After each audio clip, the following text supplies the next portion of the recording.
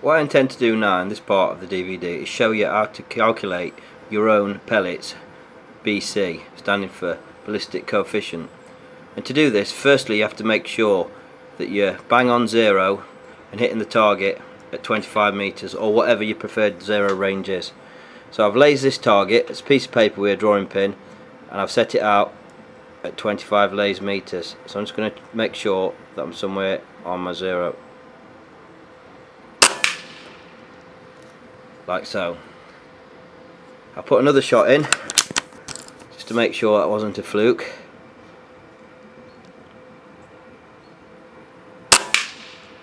And you can see that's two shots to the same hole at 25 meters. And this is me using RWS Superfields in 22 caliber.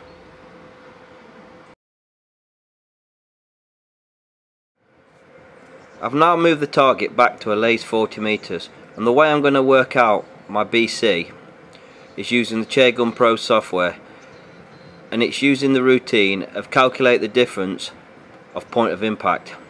So what I'm going to do now is put the crosshair bang on the red drawing pin shown there at 40 meters, knowing that the pellet should drop.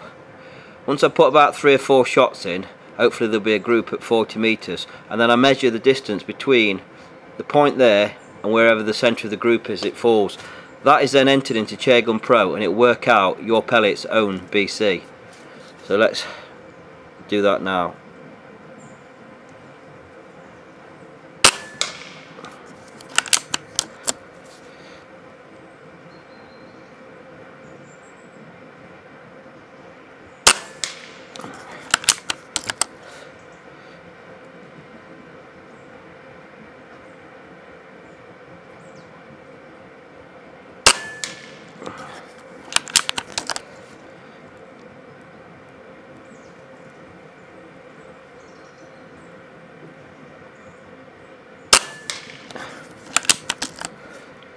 And one more.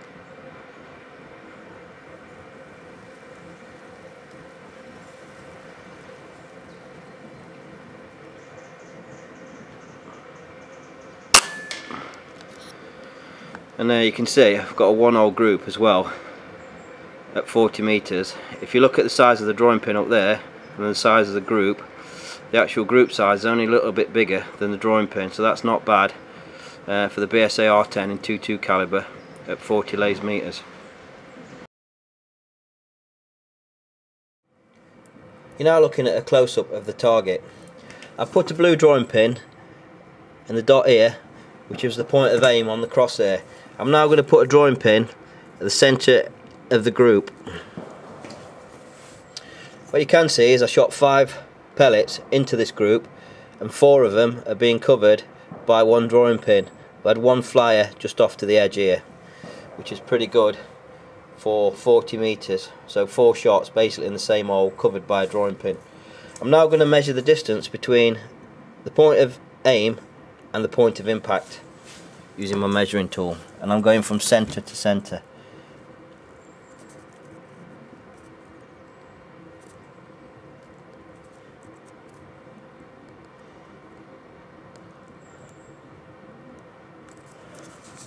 There.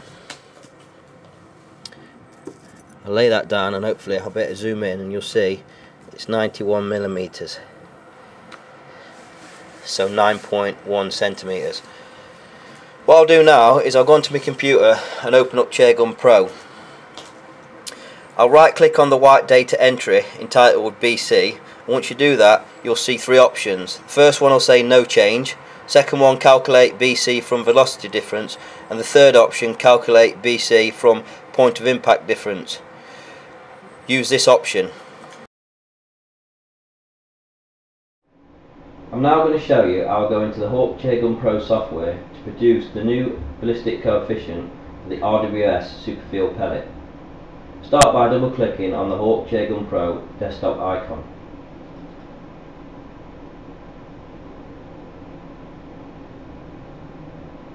This is the profile I've already made for my BSA R10 with the RWS Superfield pellets. Everything's correct, less for the BC.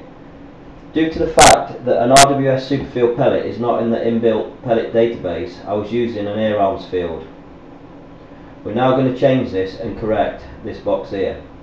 All you do is you put the finger of the mouse over the white area and right click. You'll then be given three options: no change, calculate BC from velocity difference, or calculate BC from point of impact difference. The last one, calculate BC from point of impact difference, is the one you need to click on. Once you've done that, this box will open and data is already filled in automatically for you, as in the muzzle velocity, your scope height, your zero range and your target range in meters. This comes from this box here. Due to the fact that I did zero at 25 meters and the target range of the second target I shot at was at 40 meters, we'll leave it at that. What you can see, the air arms field only drops minus 8.875 centimeters from 25 to 40 meters. We've worked out now though that the RWS superfield drops 9.1 centimeters, so we're going to change that now to 9.1. Once you put in 9.1, press enter and you'll see the graph change slightly.